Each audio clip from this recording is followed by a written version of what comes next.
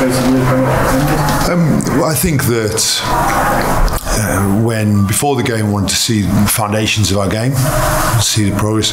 One of the key areas I talked about was the attack, and I think in that first half we created a load of opportunities in the opposition 22. In Test rugby, you've got to score when you're there, and ultimately we came away in that first half with 3 penalties, 9 points to Scotland. So that created, we weren't able to create any scoreboard pressure by that. So you get into the opposition 22, you've got to score. So it's one of the big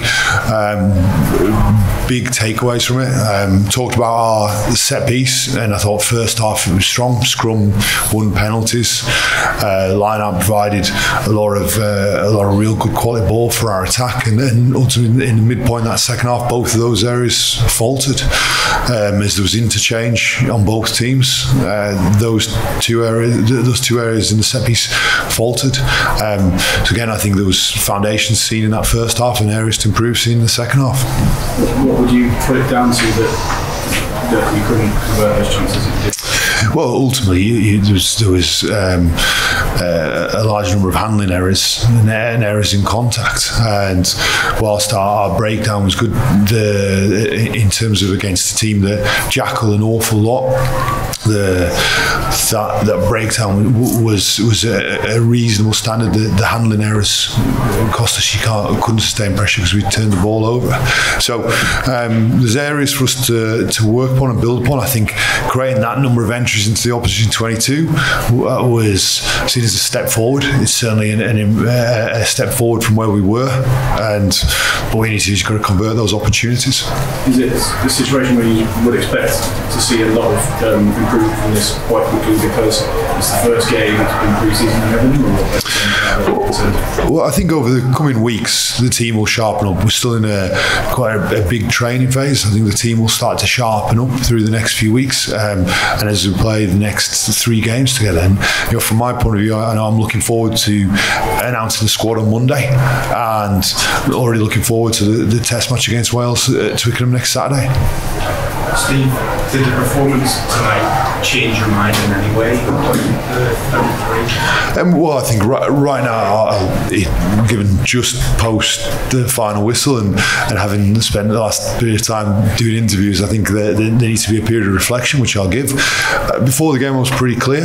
I'll reflect on those where I am in terms of the squad selection, and reflect on whether this game changes anything regarding that or clarifies anything.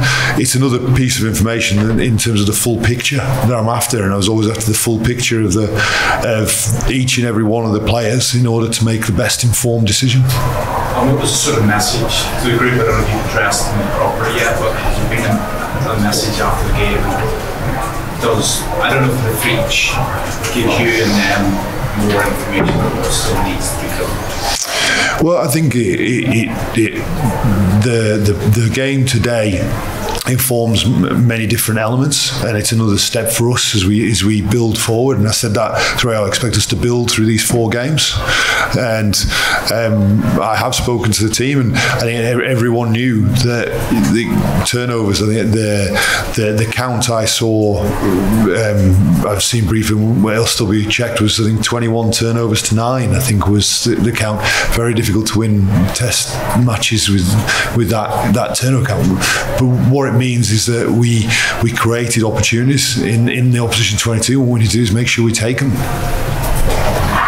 How will the process work over the next 36 hours for the players? You've got a meeting tonight. Will you know your squad by the end of tonight, and will you tell them before we travel back to London? Yes, I will speak to all the players tomorrow morning and inform them of the selection, and then we will announce that publicly on Monday morning.